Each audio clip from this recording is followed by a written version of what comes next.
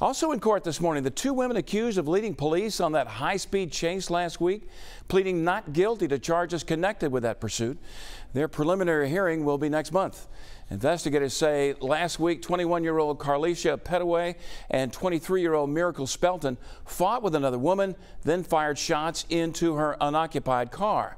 Police spotted Pettway and Spelton's car, but they took off, hitting speeds of 100 miles an hour during that chase, according to investigators. It ended when the car crashed on I-10 at the Virginia Street exit.